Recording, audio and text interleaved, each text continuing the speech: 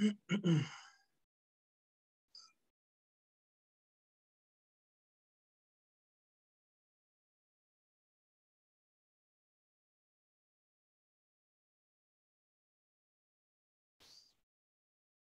hello. Good evening, everybody.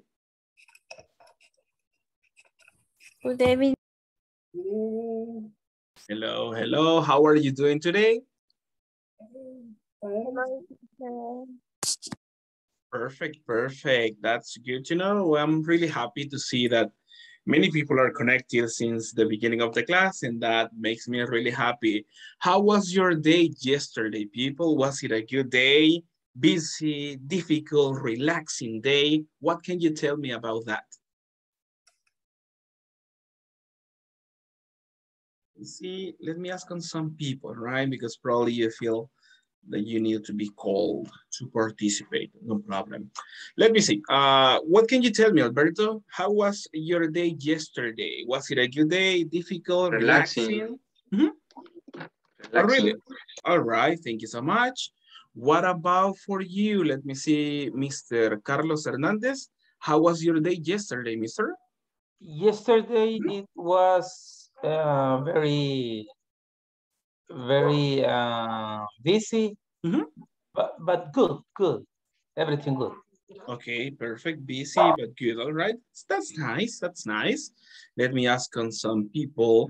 What about on your day, Oscar Armando? How was your day? It was difficult. It was busy. It was relaxing. What can you tell us? It was really with family. All right. Oh, okay. You spend time with family. That's really nice. Really nice. What about on your day? Let me see on some people. What about for you, Cesar? How was your day yesterday? I'm fine, teacher. All right. All relaxed. Okay, perfect, perfect, perfect. Thank you so much. I see more people connecting, and that's perfect. That's really nice to see some people already in the class. Oh, and I see Gustavo, I read on your message, right? Por ahí leí su mensaje, Mr. Gustavo. Espero que tal vez más adelante podamos interactuar y que igualmente pues se solucione su situación con su micrófono. But thank you so much. All right, thank you, thank you, thank you. Let's get started, people, by checking on attendance at this moment. So remember, when you listen to your name, you make a verbal confirmation that you're part of today's video conference. Let me get started, getting my document. So we can begin this part. All right, let's begin, people. Let's see. Alberto Enrique. Present. Thank you, thank you. Ana Noemi.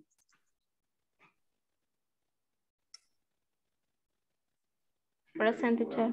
Thank you, thank you. I continue with Brian Isaac. Present. Thank you, mister.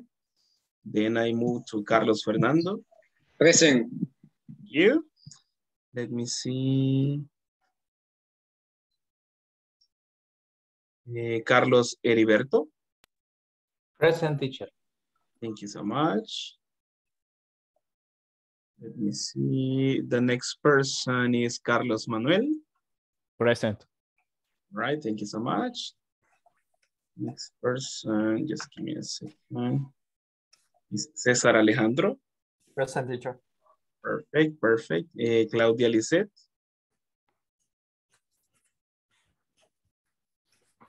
Hi. Claudia Lisette, hello, hello.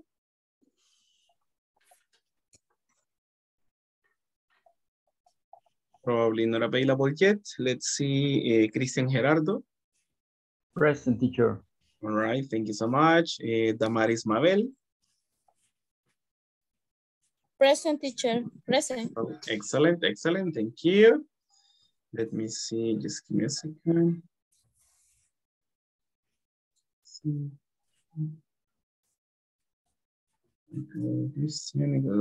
Then we continue with Eliana Heriberto.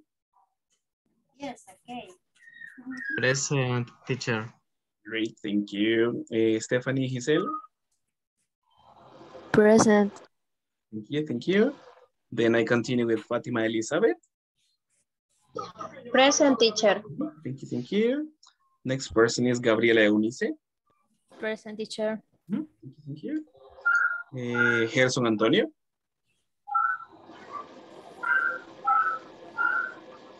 Gerson, not available yet. I move on. Ingrid Jamilet. Le puse el ladrillo encima porque no se sale. Present.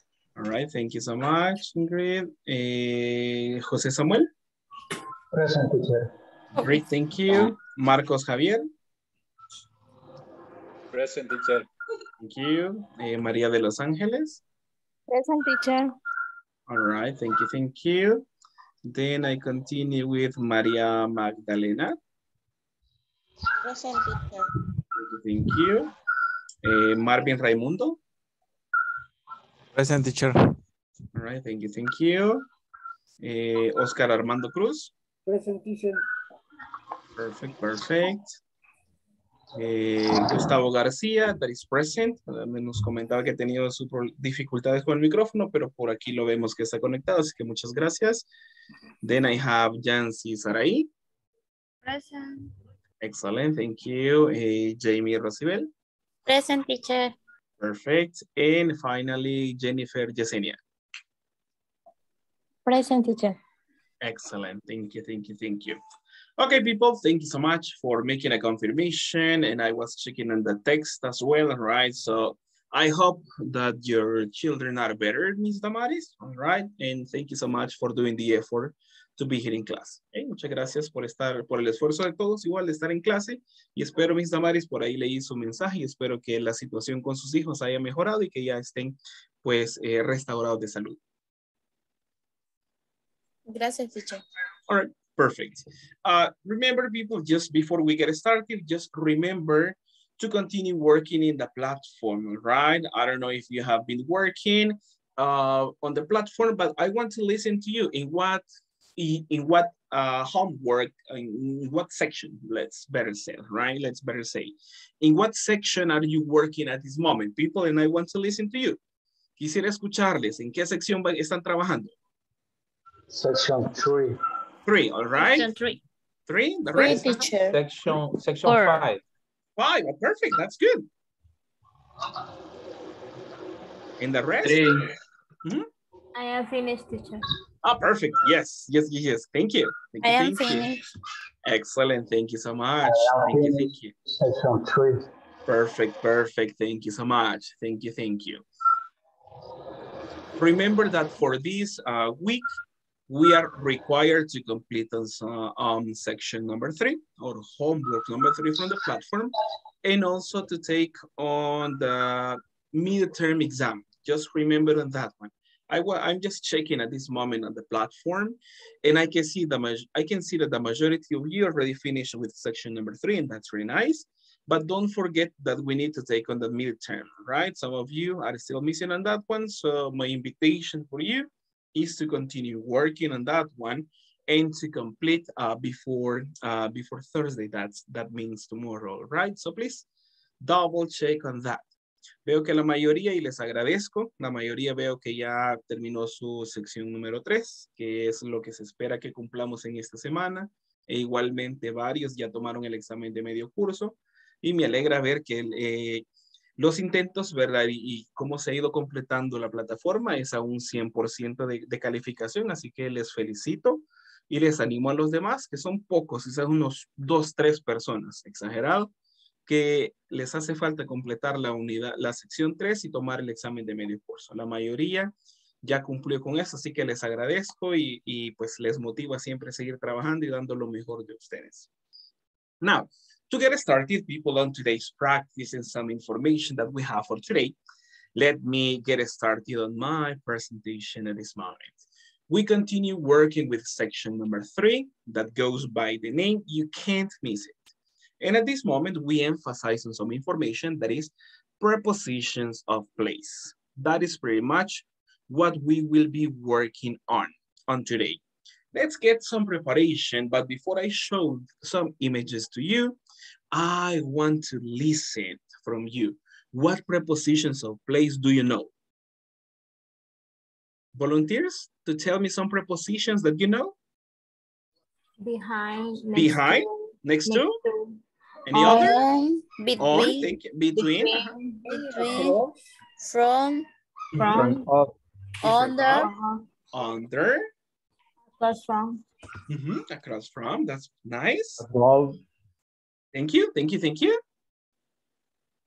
All right, all right, all right. Thank you so much. That's correct. Those are some prepositions that we can incorporate when we're giving details. Remember, in this case, we give reference about the location of something, or sometimes even the location of people, right? The location of someone.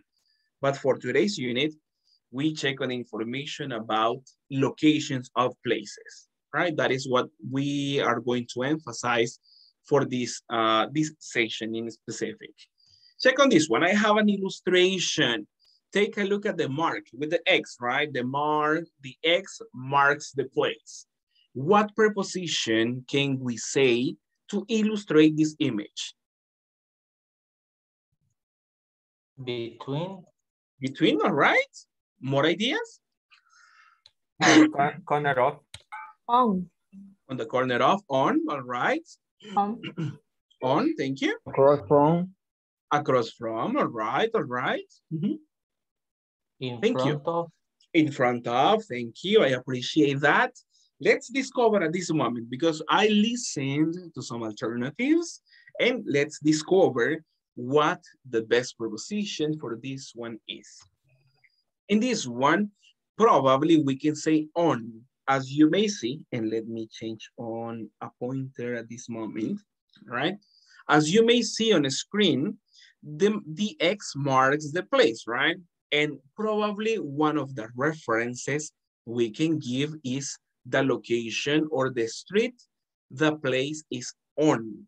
In this case, probably you can say on 3rd Avenue, right? That could be one first reference in this case, right? On. Listen and repeat after me, please. On. On. On. On. On. Perfect, perfect. Take a look at my second picture, right? And pay attention to the X, right? The X marks the place. And tell me, what preposition can we use to illustrate this image? On the corner of. On the On the corner of. Thank you, thank you, thank you, right? For this one, listen, please, we can say on the corner of. Listen and repeat after me. On the corner of. On the corner of. On the corner of. Perfect, On the perfect. corner of. Thank you, thank you, thank you so much. As you may see, the first one, or these two are to mention the reference for the street. If the place is only like in front or headed to one street, we say on. Vea que la primera posición, las dos preposiciones que tenemos en pantalla nos sirven para hablar de dónde está el lugar, sobre qué calle. Esa es una de las primeras referencias que generalmente nosotros damos cuando se nos pregunta dónde está tal lugar, ¿verdad? Si nos preguntan, where is the supermarket? Or where is the school? Where is the clinic? Where is the gas station? The first reference usually is the one about the street. Vea que generalmente damos una referencia de la calle. Si el lugar del que nosotros queremos dar referencia, digamos que la entrada principal solo da hacia una calle, tal es el caso del que tenemos acá, en the left corner, en la esquina superior izquierda, vemos la X, suponiendo que la X es como la entrada al lugar, la entrada principal, la fachada. Entonces da sobre una calle, entonces solo decimos on, ¿verdad? Imagínense que esta fuera school. The school is on. Y tomamos como referencia el nombre de la calle, que obviamente ahí lo tenemos. On 3rd Avenue, correcto. Que es una tercera avenida. On 3rd Avenue. La referencia de la calle solo sería eso, ¿verdad? On 3rd Avenue. Different from the other one that we have here.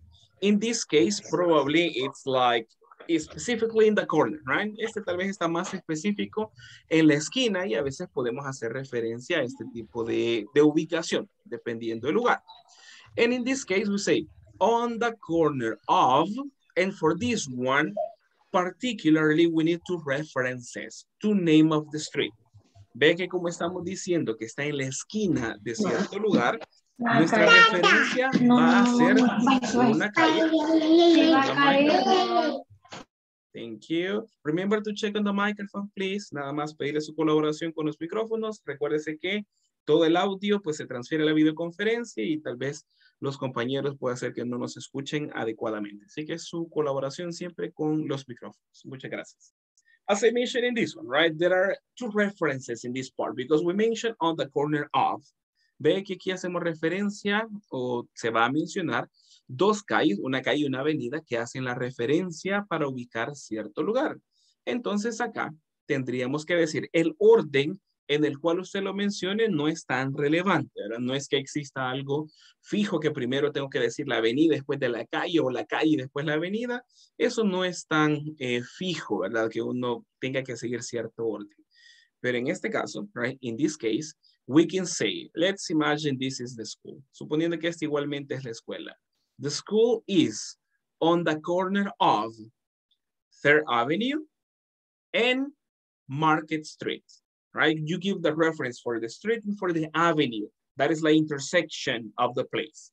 Ve que ahí en este caso, como está en la esquina de dos calles, ¿verdad? Va hacia los dos lugares, necesitamos dar dos puntos de referencia, que sería una calle y la avenida, ¿ok? Recuérdense, el orden no es tan vital. En este caso, yo pudiera decir, it's on the corner of Market Street and 3rd Avenue, no problem. Or 3rd Avenue and Market Street. Ahí no habría problema en el orden de los elementos, en el orden que se menciona. Now, listen and repeat after me, please. On the corner of. On the corner of Market Street and 3rd Avenue. Thank you, thank you. Check on this one, right? This one, the last word in the preposition is of. Pronunciation similar to a V, right? Of. Vea que la pronunciación, aunque tenemos una letra F en escritura, en pronunciación es como que tuviéramos una O y una V. Of. On the corner of. La palabra que suena off, así tal cual, es la que lleva doble F, como turn off. Turn off the lights. Apague las luces, ahí sí. Pero en este sería of, on the corner of. Let's see. Let's continue. I have some more illustrations for you. Take a look at this one, right? We have other places and we have an arrow. What preposition can we use? Across from. In front. Across from. All right, thank you. Hello, hello. And the rest, what do you say? Los demás, ¿qué dicen? In, thank you. In front of. Avenue. Thank you, thank you. What about the rest? All right, thank you. Across from. Thank you, thank Behind. you. Behind, all right, perfect. Perfect, perfect. Thank you so much, people, for your participations and your opinions on this one. Let's discover the possibility for this one. We may say across from, and sometimes we can use also in front of. Sometimes they work like in the same function, right? To represent the same idea at times, right? So we can say across from or in front of, right? Vea que a veces el in front of es bastante similar, no es igualito, pero es bastante similar para representar una idea. Simplemente que cuando decimos el across from, está como al cruzar cierto lugar, ¿verdad? Across from, por ejemplo, across from the park, ¿verdad? Al cruzarse del parque, más o menos, ¿verdad? Hay un cierto tramo el que se debe recorrer para llegar a ese lugar. Mientras que el in front of puede ser muy cerca, literalmente enfrente un lugar del otro, ¿verdad? Sin tanto tramo que pasar. Esa es tal vez como una mini diferencia, pero en general casi que conllevan el mismo mensaje, right? Across from or in front of. Now, let's continue with the next one. Take a look at this illustration. What preposition can we use? Next to. Next to. Next to. Thank you. What Next about the to. rest? Thank you. All right, perfect, perfect, perfect. Let's see in this one. Correct. We can say next to, and that's fine. Thank you so much. Next to. What about on the last one? Take a look at the X, right? And take a look at the arrows we have. What preposition can we use? Between. In the verb. Thank you, thank you. In this case, we say between, right? Between. Now, let's go on this one, just before we go to the next one. When you make reference to across from and next to, usually we have a reference only one place, usually, right? Not all the time, but usually there is one place. On the other hand, when we make reference to between, it's necessary to make reference to two places. Vea que en las preposiciones, generalmente, ahora no es que sea así todo el tiempo, pero en el across from y en el next to, generalmente tenemos un lugar, el cual va a ser como una referencia, va a la par de la tienda, enfrente del parque, generalmente es un lugar el que se toma como referencia. Mientras que cuando decimos between, como ustedes ven en la ilustración, ¿verdad? Las flechitas hacen referencia a los dos lugares, tanto izquierda y derecha. Entonces, en esos casos vamos a mencionar dos puntos de referencia. Por ejemplo, between the coffee shop and the school, right? Ahí decimos entre qué lugares está. No nos quedaríamos solo con between the school, ¿verdad? Sino que necesitamos otro punto de referencia para saber ubicar, en este caso, el lugar del cual vamos a dar la referencia. Now, let's go for a final practice on this information. Listener, repeat after me, please. On. On. Thank you. On the corner of. On the corner of. On the corner of. On the corner Corner of. Across from. Across. Across from. Next to. Next to. Between. Between. All right. Between. All right. Perfect. Just one last comment before we go to the practice. On the prepositions, some of them have one word similar to on. Others can have two words like next to. And others can have three words or more on the corner of. Right? 4 words to create just one preposition. Vean estos casos que cuando hablamos de las preposiciones, unas pueden tener una palabra, 2, 3 o hasta 4 palabras, tal cual como lo vemos. Importante, después de lo que estamos viendo en este caso de la preposición, no agregar otra preposición extra. Y eso ocurre cuando nosotros hacemos como una conexión con nuestro idioma. Y el idioma español a veces interfiere con cómo expresamos ideas. Les pongo un ejemplo. A veces nosotros, por darle un ejemplo, digamos que me dijeran across from, darle un ejemplo así, tal vez no tan común, pero que a veces suele ocurrir. La gente a veces me dice across from of, me le pone el of, ¿verdad? Porque en español nos decimos a la par de, ¿verdad? O enfrente de. Ese de en español nosotros lo utilizamos, es parte de nuestro idioma, pero en muchas ocasiones los que estamos aprendiendo inglés, como le queremos poner todas las palabras del español, las queremos transferir al inglés, a veces la gente incorpora un of extra que no tiene razón de ser. Entonces, préstele atención a las preposiciones porque en este caso, tal cual la preposición ya da el mensaje que cuando lo transferimos y lo interpretamos a nuestro idioma, tal vez pueda ser que la preposición que solo tenía una palabra en inglés, en el español contenga 2 o contenga 3. Caso contrario, puede darse también, ¿verdad? Menos palabras en español y en el inglés pueda tener 3 o 2 o más palabras de lo que originalmente tenía en este caso, ¿verdad? Por ejemplo, cuando damos la preposición near, cerca, ¿verdad? Por ejemplo, there is a school near my house. There is a school near my house. En eso near quiere decir cerca, pero en español nosotros decimos cerca de mi casa. Y la gente a veces me dice, there is a school near of my house. Le pone el of porque me lo quiere traducir y lo quiere meter al inglés. Not possible, right? So watch out for that one. Préstenle atención a ese detalle, ¿verdad? Aprendámonos las preposiciones tal cual como están, ve el equivalente en el idioma y no le agregue ni le quite tampoco palabras, porque no sería correcto. Que de pronto me diga, on the corner, the school, and the park. Le faltó el of, y esa sí la lleva. Entonces, ni le quitemos, ni le pongamos, ¿ok? Sino que aprendamos la preposición y su equivalente cuando estamos expresando this information. and the last comment, right? Those are some tips. Esos son tips que les comparto para que usted de pronto, si usted se identifique, hey, chipa, yo le ponía un off que no tenía que ser, entonces ya sabe por qué o cuándo no realizarlo. Igualmente, cuando hablamos de preposiciones, nosotros hacemos a veces una traducción muy literal de nuestro idioma y el orden de las palabras a veces lo cambiamos. Por ejemplo, if you want to express something in English, like a location of something, you can say, for example, the park is next to the school, right? The park is next to the school. Ve el orden que estamos ocupando, right? The park es el primer lugar, verbo to be is, después la preposición. The park is next to the school. Pero, ¿qué ocurre en español? Nosotros le damos vuelta a la idea y ahí no voy a entrar en detalle si es correcto o no. Pero nosotros decimos, es que a la par del parque está la escuela. Nosotros le damos vuelta en nuestro idioma. A veces comenzamos con la preposición, ¿va? Enfrente del súper está la parada de bus. Y a veces las personas me lo transfieren así, tal cual, al inglés. Y me dice, in front, next to the park is the school.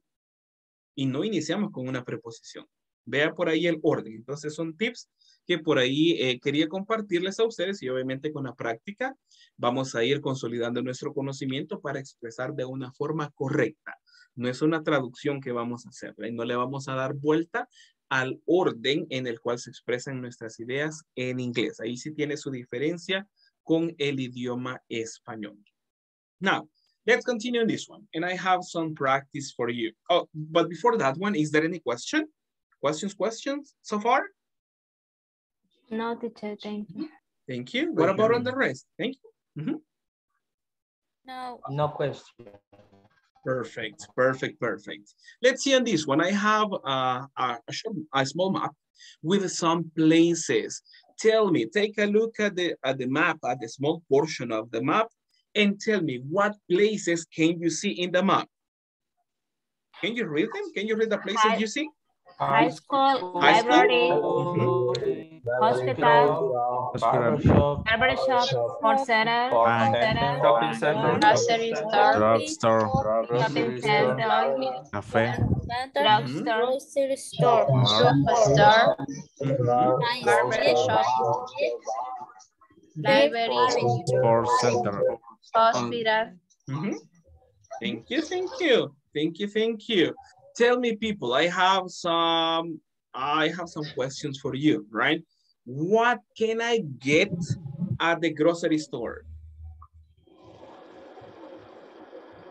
On the corner of First Avenue. Now, listen to my question. What can I get? What can I get at the grocery store? Vegetable, food, water. Thank you. Soda, cola. All right, perfect. Thank you. Jose Samuel, what else can I get at the grocery store? Drinks, candies. Perfect. Thank you. Tell me, let's see some people. Let me ask on Fatima. Fatima Elizabeth. Tell me, Fatima, what can I get at the drugstore?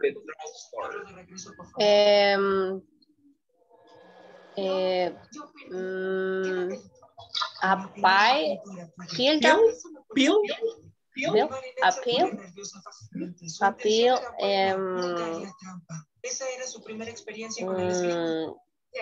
maybe shampoo,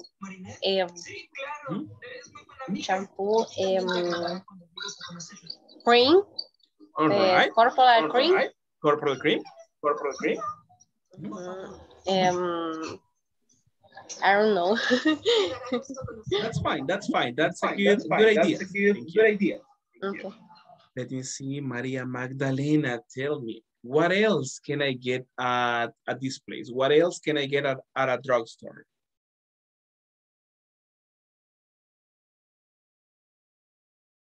Hello, Miss Maria Magdalena. Hello.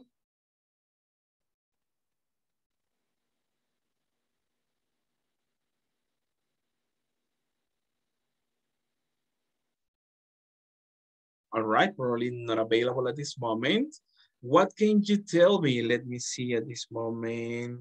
Miss Ingrid Jamilet, tell me, what else can I get at a drugstore?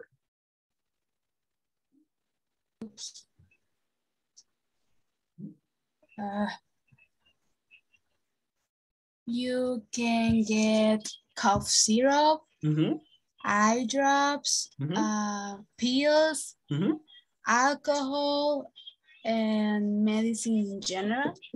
Thank you. Thank you so much. Perfect, perfect. That's okay, right? That was just a short practice about the previous contents. Nicely done. Thank you so much. Now, let's see. In this case, when we have the map, coming back to the information of prepositions of place, we can ask a question like this. For example, where is the high school? What is the grocery store? What is the shopping center? What is the barber shop? What is the hospital? We can create questions like this when you want to know the location of a place. That is the model that we can include, right? We can use where is, and then you mention the name of the place of interest. What is the sports center? What is the cafe? What is the library? And so on. To respond to this one, and as I mentioned before, the first one is to give a reference on the streets, right? So we can say this one. Remember, if the place is facing only one place, right? You can say it's on, right? Recuérdense lo que les mencionaba hace unos instantes. Si el lugar pues da como la principal o la entrada o la fachada, ¿verdad? Del lugar está sobre una calle, vamos a utilizar solo on. If in this case, if the place is in the corner, we can say, right, is on the corner of, mencionamos la primera calle o la avenida y el orden usted lo decide, y después me menciona el orden me menciona después, si me dijo la calle, después me dice la avenida, o caso contrario, avenida y después calle. No problem. That is what we are going to practice at this moment. And I will be asking some people this information. Take a look at the model. Vea los modelos que yo le pongo bajo el mapa. Prácticamente solo basta con completar el nombre del lugar o las calles adecuadamente. Listen to my question and I will ask some people. Marcos Javier, tell me. Marcos Javier, and let me change on this one so I can change from the pointer to this one, to write on this one. Tell me, mister. Check on this one. I will mark the first one. Le voy a marcar el primer lugar. Usted mentalícese dónde está y tomemos este como referencia, que este cuadrito negro que está ahí o el rectángulo es como la entrada principal, ¿verdad? Para saber más o menos ubicarnos si decimos on or on the corner of. Let me ask on this one. Marcos Javier, the question for you. Where is the high school, Marcos Javier?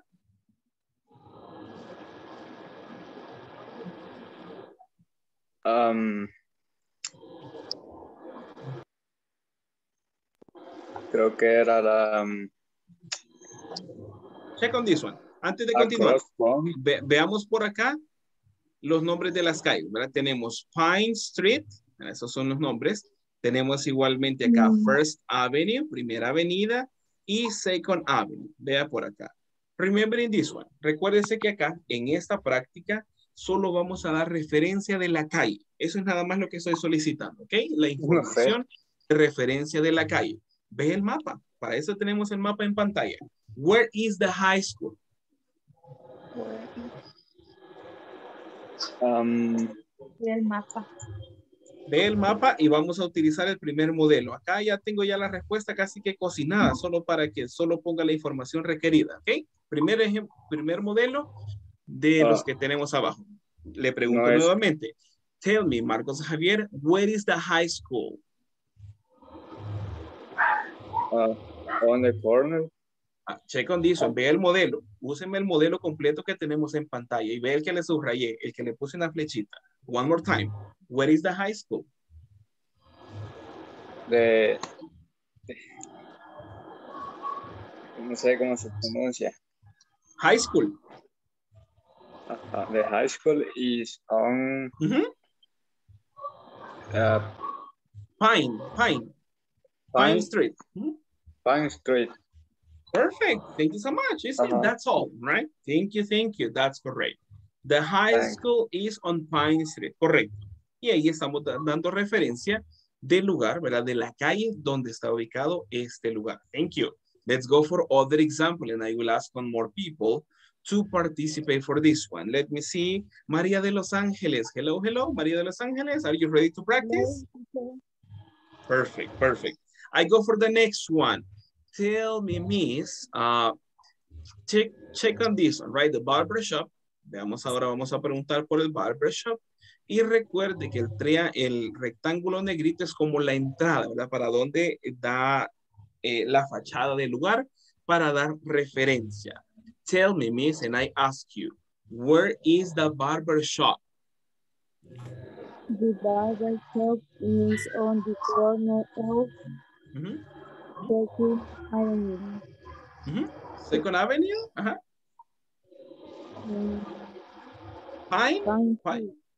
Pine Street. All right. It might be possible, right? It's on the corner of Second Avenue and Pine Street. It's possible. But if you check on the entrance, si chequeamos y consideramos la entrada del lugar, que sería esto, tal vez podríamos decir que es on Second Avenue, ¿verdad? Haciendo referencia a la entrada del lugar. Aunque sí, era el costado, también va hacia la esquina de Pine Street, es válido, pero para ubicar mejor a la persona, ¿verdad? Lo recomendable sería it's on Second Avenue, ¿verdad? Para que la gente se ubique un poquitito, ¿verdad? Pero no es erróneo, la información que usted me dio es válida también. Let me ask one other person. Let's see on this one. Marvin Raimundo, I need your help, mister. Tell me, Marvin, where is the hospital? The hospital is on Pine Street. Thank you so much. That's perfect. The hospital is on Pine Street. Oscar Armando, tell me, Oscar Armando, I have a question for you, mister. And tell me, where is, let's see, where is the library? Check on that one. Where is the library?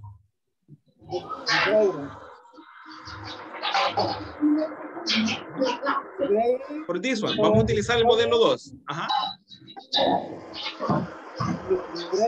On the corner of Pine Street. Ajá, and? First Avenue. Perfect, Oscar, perfect, that's correct. The library is on Pine Street, on the corner of Pine Street and First Avenue. Thank you, thank you. And let's have the last practice on this one. Check on the microphone, please, please, please, please. I will mute and everybody.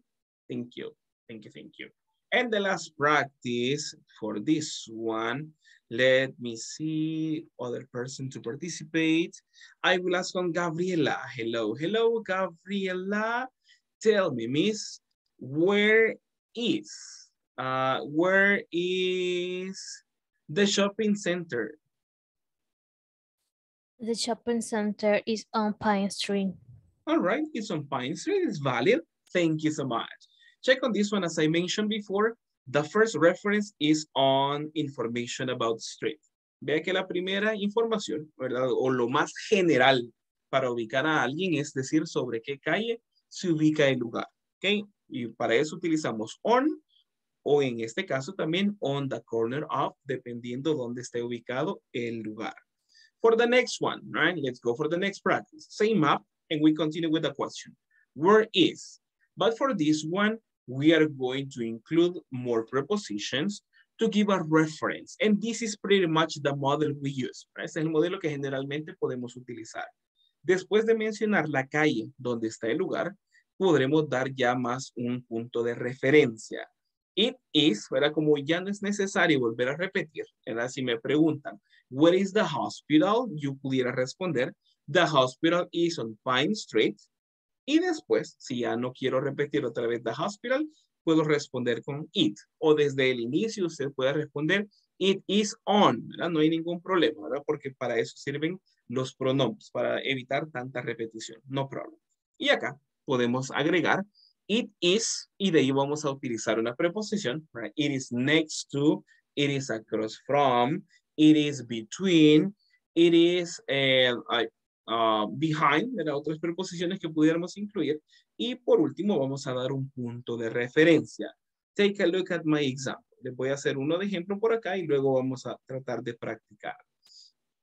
Let's see. If I want to give reference at this moment, let me see about the bar, right? Imaginémonos que yo quiero dar referencia del bar, que lo tengo por acá a la derecha, hacia abajo. And I ask you, where is the bar? You can say, right, the bar is on Pine Street. ¿Verdad? Como primera referencia, pudiera mencionar la calle. It is on Pine Street. Y después agrego otra información, ¿verdad? It is, ¿qué preposición? ¿Qué referencia pudiéramos dar? Ayúdenme, por favor. Next to. Next to. Next to the cafe, right? Next to the cafe, right? Podemos mencionar next to the cafe. Si tomo el Sports Center como referencia, ¿qué preposición pudiera utilizar? Across from. Across from. It is across from the Sports Center. Perfect, perfect, perfect. Let's go one more example. Hagamos otro ejemplo como grupo, right? Si me preguntaran, where is the hospital? La primera información de la calle, ¿cómo nos quedaría? It's on Pine Street. It is on Pine Street, ¿verdad? Vamos primero con lo más general. It is on Pine Street. Y la referencia sería, it is... Across from. Across from what? Si decimos across from... Shopping center. Across from the shopping center. Si To the considero next los... to barber shop. It is between. Ah, perfect. Between the barber shop and the library. And the library. library. Correct, right? Between the library and the barber shop. Si usted quiere utilizar next to, es válida también, ¿verdad? Next to the library. It is next to the library. O si usted gusta, it is next to the barber shop. La gente, creería yo que va a preferir utilizar between, porque así ya se ubica usted, ¿verdad? Porque es como que, hey, ¿está a la derecha o está a la izquierda del lugar? Entonces, si ya le dice entre los dos lugares, usted ve, en este caso, ¿verdad? Si llega al lugar, identifica los puntos de referencia y usted ya sabe que el lugar va a estar en medio, ¿verdad? Entonces, ahí va a depender de cómo usted desea reportar la información. Next to, across from, ¿verdad? No hay solo un punto correcto, sino que pueden hacer así como el bar, it's next to the cafe, or it is across from the sports centers. No problem, right? And then we give reference as this one to some information that helps the person to know the place. Questions so far? ¿Preguntas al momento? No, teacher, thank you. Right. Are you ready for practice? Yes? No? Yes, teacher. All right. Let's go for practice then. This is what we do. Esto vamos a realizar. We begin with a short conversation, right? Excuse me, where is that? Right? Y aquí vamos a utilizar y vamos a tomar ventaja que me imagino que todos somos de diferentes lugares del Salvador. O tal vez son de San Salvador, pero en diferentes colonias. Entonces, vamos a comenzar con una mini conversación y vamos a tomar roles. Vamos a tratar de trabajar en pareja. Y usted le va a preguntar a su compañero, where is the, y usted escoja, where is the supermarket, where is the drugstore, where is the hospital, ¿verdad? La persona le va a dar referencia de su ciudad donde vive, ¿verdad? O sea, imagínese que usted es nuevo en la ciudad y usted no sabe dónde están los lugares y usted desea saber. Entonces, imaginémonos, let me see, right? Creo que la mayoría son de San Salvador, ¿right? Y yo soy de Santa Ana. Entonces, yo le quiero preguntar, ¿dónde está la alcaldía? Right? What is the, hey people, imagínese que me lo encuentre y le digo, hey, excuse me, what is the city hall? O imagínese que usted en la calle se encuentra con un americano que a veces andan mochileando y le pregunta, hey, excuse me, where is the city hall? Y usted se queda, ay, si eso ya lo practiqué, y cómo le digo a esta. Ya ve, aquí lo vamos a poner en práctica porque se puede dar la oportunidad. ¿Ok? Entonces, me pregunta, excuse me, where is, right? Y ahí vamos a utilizar los modelos que ya previamente practicamos. Recuérdense lo más general, mencionar la calle sobre la cual está el lugar y luego los puntos de referencia. It is on, right? This street or the avenue on the corner of. Y después mencionamos ya it is between, it is behind, it is next to, it is across from. Al final, cuando la persona pues nos explique dónde está el lugar, que nosotros, el lugar de interés, le agradecemos, ¿ok? Hey, thanks for the help. Gracias por la ayuda. Y finaliza la primera ronda de participación. Then we go for the same. Después cambiamos roles. Vamos a lo mismo. Usted pregúntele dónde están diferentes lugares. Como ejemplo, yo les tengo por acá The City Hall, hablando de la alcaldía, Where is the park? Where is the hospital? Son lugares bien comunes que generalmente existen en todas las ciudades, de que se pudiera dar referencia.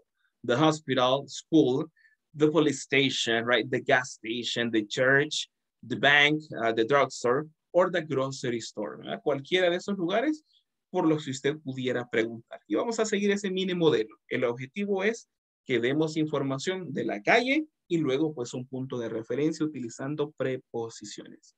Tell me, Gabriela. ¿Y si no me sé el nombre de la avenida ni de la calle?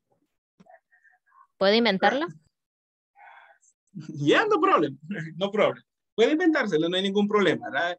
Si su compañera se pierde, ya no es mi culpa, así que ya no hay problema. Pero no se preocupe, que yo hasta en salvadoreño, así yo le digo, mira, donde ves aquel palito de mango, allá te vas a encontrar un palito de mango, pasar de la tortillería, ya así lo ubico yo, no por calle me cuesta, pero inventémosla, no hay ningún problema.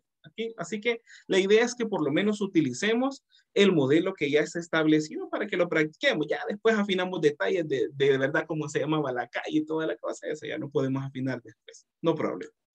Ready for practice, people? Yes? All right. Let me create the breakout rooms and we will have approximately 10 minutes. Vamos a tener aproximadamente 10 minutos, ¿verdad? Para que se pueda practicar con su compañero y le animo a que practique, se haga preguntas y trate de dar referencias. Recuérdese que si no se sabe el nombre de las calles, invéntesela, no problem, ¿verdad? El objetivo es que utilicemos nuestro formato que ya conocemos. Let's begin at this moment. Thank you so much. And let's do a nice job as always. Thank you.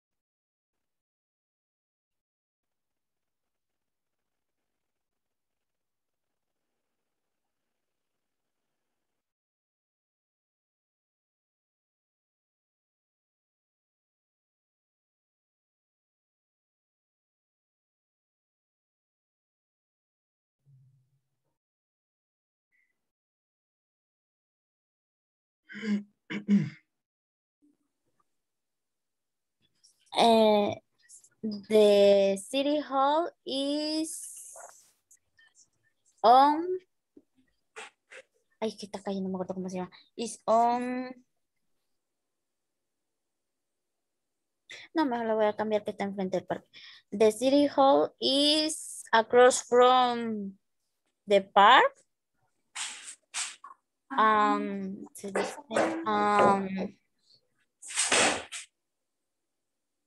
and next to of the, ¿cómo se dice? Iglesia. Church. ¿Cómo? Church. Church. Church. So the city hall is across from the church. Across from the park. The park. Across from on the park. And next to of the church. Next to the church, right? Next to the church. Recuerden, ajá, exacto. Recuerden nada más, en este caso, después del next to, solo mencionamos el lugar, ¿verdad? Ya no le incluimos el of, porque me pareció escucharle el next to of, right? El of no lo ponemos, ¿verdad? Que era lo que yo les comentaba. A veces nosotros lo incluimos, pero ahí le hacemos caso omiso, ¿ok? Perfect, perfect, perfect. Y con relación, dígame, José, ¿sabes? Excuse me. Go ahead. El da sí se pronuncia, sí se dice. Sí, el artículo sí, exacto, ¿verdad? It next to the church, el artículo sí, ahí sí, le ponemos el artículo al lugar, eso sí, ¿verdad? Porque es un lugar específico del cual hacemos mención. El of, que sería como un extra, ese sí ya no lo ponemos. Thanks. Perfect, perfect. How are you doing? ¿Cómo vamos? ¿Ya practicamos? ¿Ya cambiamos roles por lo menos? Sí. Perfect. Remember to begin by giving expressions about the streets. Aunque no se recuerde tal vez en este momento el nombre de las calles, invénteselo porque es probable que a veces se nos escape ese dato, ¿verdad? Pero por cuestión de práctica, pues lo hacemos de esa forma. Thank you so much. We have 2 more minutes. Vamos a tener 2 minutos más. Yo chequeo unos cuantos grupos y luego regresamos a la sala principal. Muchas gracias. And well done.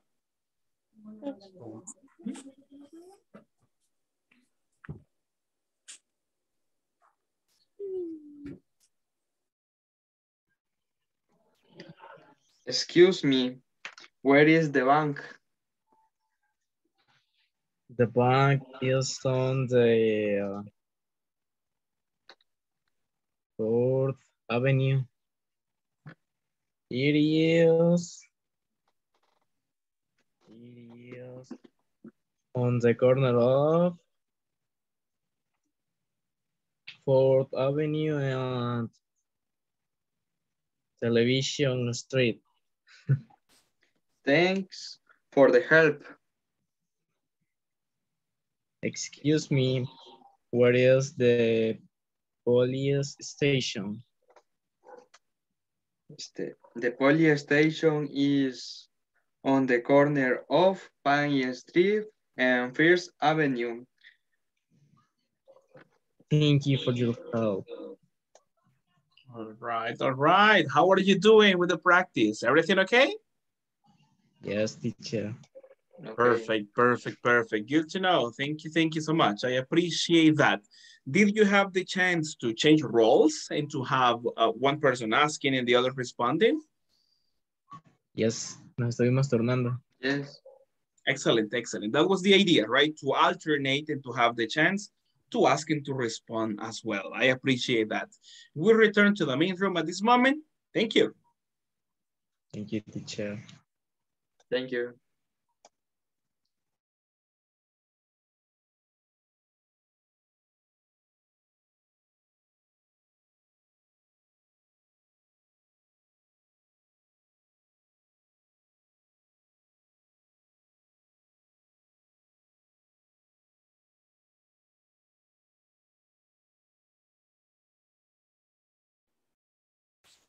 All right, all right. Thank you so much, people, for the time in the practice. How did it go? Everything okay? So? How did it go? ¿Cómo nos fue la práctica? So, right? Ahora es así más o menos de esa manera. All right. Thank you, thank you. Thank you so much, people, for the feedback. I appreciate that. Remember to provide, to give, right, complete ideas and to use the structure as we socialize on this session, right? Nada más a recordarles, siempre utilizar respuestas completas, utilizando la estructura que socializamos para, pues, internalizar de buena forma, en este caso, los contenidos. I checked on some of you and you were doing nice, so congrats. Yo tuve la chance de revisar, escuchar a algunos de ustedes, no a todos en esta oportunidad, pero lo estamos haciendo muy bien, así que les felicito. Y no me cabe duda que los demás igual hicieron un muy buen trabajo. Just before we leave, let's check an attendance one more time. Vamos a chequear asistencia una vez más para ir dándole cierre a la sesión de este día. Let's begin. Alberto Enrique. Present. Thank you. Ana Noemi. Present, teacher. Thank you. Brian Isaac. Present. Thank you. Carlos Fernando. Present. Thanks.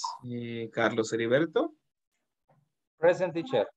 I appreciate that. Thank you. Carlos Manuel. Present. Nice one. César Alejandro. Present, teacher. Perfect. Claudia Lisette. Present, teacher. Excellent. Thank you. Cristian Gerardo. Present, teacher. Perfect. Mr. Damaris Mabel. Present, teacher. Thank you. Elian Heriberto. Present, teacher. Nice one. Stephanie Giselle. Present. Nice, nice, nice. Fátima Elizabeth. Present, teacher. Perfect. Gabriela Eunice. Present, teacher. Thank you, Miss. Gerson Antonio. I'm here.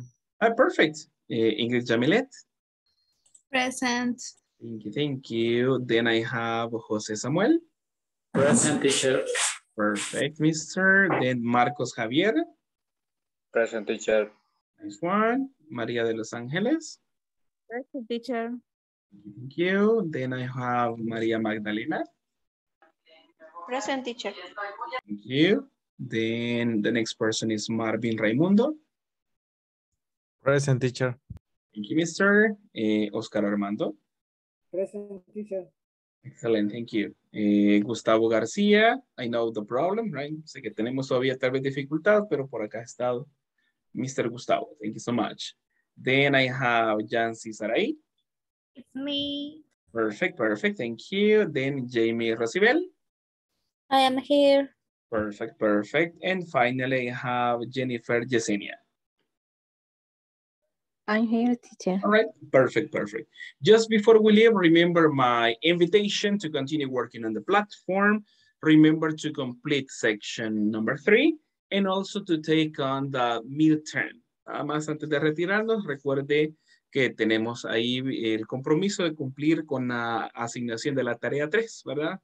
Y la sección número 3 de nuestra plataforma y tomar el examen de medio curso, como mínimo 80 de calificación, pero yo sé que ustedes se ponen las pilas y van a llegar al 100, ¿verdad? Así que les animo a que tomemos por ahí la evaluación antes de la clase de mañana de preferencia. Vean igualmente los contenidos porque mañana vamos a ver cómo dar indicaciones de cómo llegar a un lugar. Entonces ahí necesito que andemos siempre en la jugada de decir, hey, ve ahí en la plataforma, ahí tenemos la información de cómo ubicar a las personas, de cómo llegar a ciertos destinos, ¿verdad? Porque aquí estamos primero, practicamos la ubicación, dónde está. Pero mañana vamos a practicar cómo llegar dando un punto de partida, es decir, vaya, andate aquí a la izquierda, tomar tal calle, gira a la derecha, a la izquierda, tal y tal, y ahí vamos a practicar. Así que les animo y les invito a que estemos pendientes de esa información porque mañana la ponemos en práctica. Más tarde o tal vez mañana por la mañana les voy a compartir el mapa que vamos a utilizar en la clase para que ustedes se familiarice con los lugares y con las calles. Así mañana que tengamos la práctica, tal vez lo hacemos de una forma más rápida, ¿verdad? Sin, en lugar de ella, ¿dónde está el lugar? Sino ahí tenemos ya conocimiento previo de los lugares del mapa y las calles para dar más una información más eficiente y más rápida. Así que estemos pendientes que por ahí les comparto más tarde o mañana el mapa. It was a pleasure, people, to see you one more time. And I hope you have a good night, a perfect day tomorrow, and see you next class. All right, people? Have a good night and see you. Take care. Thank you, teacher. Good night. See you tomorrow. Good night. Good night. Bye. Thank you. Thank you. Good night, everybody. Take care.